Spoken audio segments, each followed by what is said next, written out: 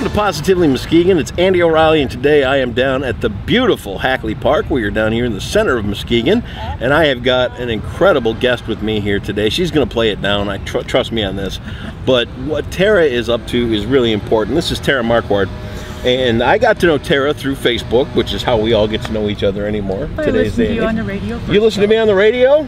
Now you're showing your years. It's been a long time since I've been on the radio. I grew up with you through high school. Did you really? Now you're making me feel old. Well, thank you for listening, and thank you for, I mean, you follow the pages that we do and all that kind of stuff. I do. But what's more important this time around is I follow your pages. And let's go back and talk a little bit about you first. Are you from Muskegon originally? Originally, I grew up about 20 minutes north of Muskegon, a little town called Holton. Heard of it.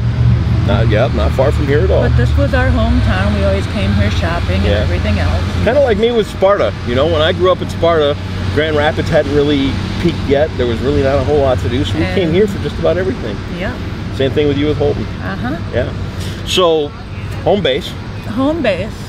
Yep, I got out of Michigan for a while. I traveled the United States, and then I came back to Michigan and started making a permanent home here. And you do. Husband, kids, husband, whole thing? Ex-husband, kids. Yeah. That's how it works. Yeah. Right? But today, and then we spent a little time on Facebook together, and you've just got done with some pretty big health things. You beat cancer. Yes. I had what they call HER2 breast cancer. Okay. And apparently it's mostly brought on by hormones. Really?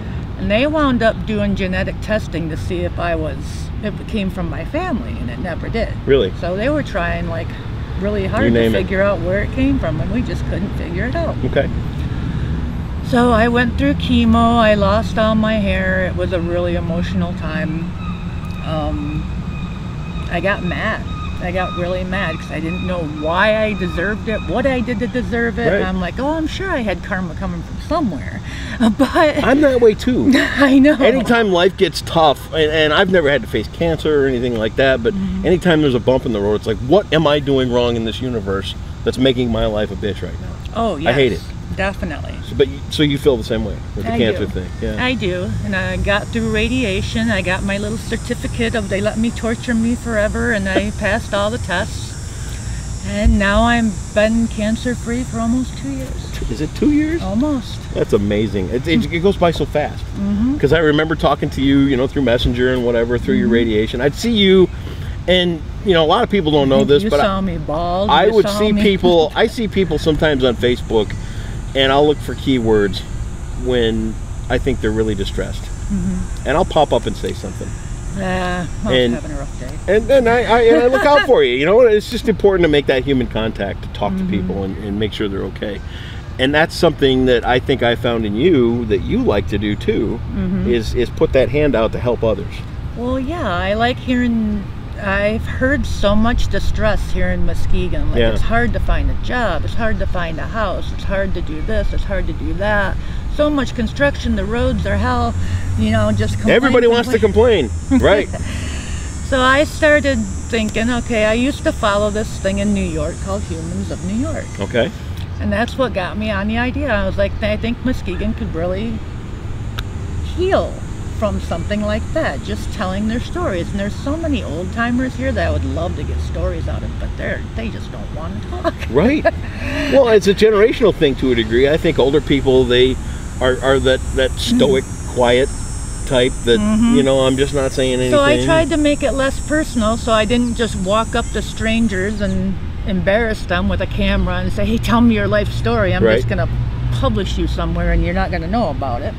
So I started doing it in a way that was a little less personal. I started messaging people on Facebook, and I'd get emails and email people that way, because people like to talk to people they can't see. Right. It makes them more comfortable. Yeah. So I would ask them to submit a photo and at least a paragraph long story or something who they are and what they're about. Share. Yeah. And I would never post anything personal. I'd never link them back to their, I mean, if they popped up on their post, and you know, that's fine, but I never brought any attention to them. Is it, and you say it's kind of slow.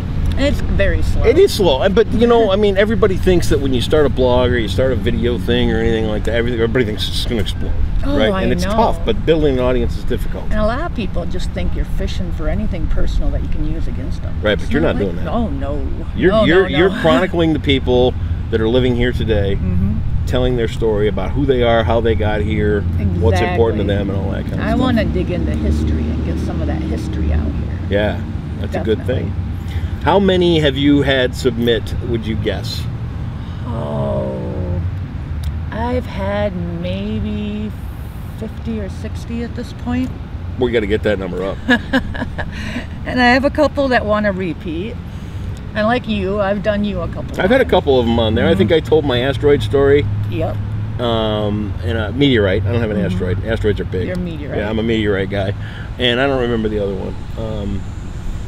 I think it was just the meteorite, and you were telling me about, it was when you were running for mayor. Running for the state house. Yeah, that worked out good, didn't it? You're already mayor of Muskegon, so why do you need to be elected? I know, I'm nobody different. And you know, that was the last thing I was worried about when the election was the title.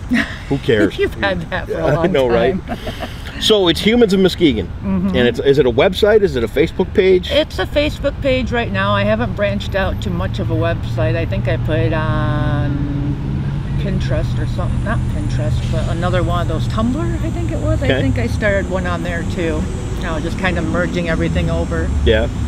And people can submit their story, tell about them, who they are, what they do, all and they all that gotta kind of do stuff. is message me on the page, and I'll edit it and go through it and take out any curse words and make it more family friendly. Oh, no curse words? Come on. Give us a few curse words, would you? Oh, damn nabbit. I know it, right? I think what you're doing is amazing.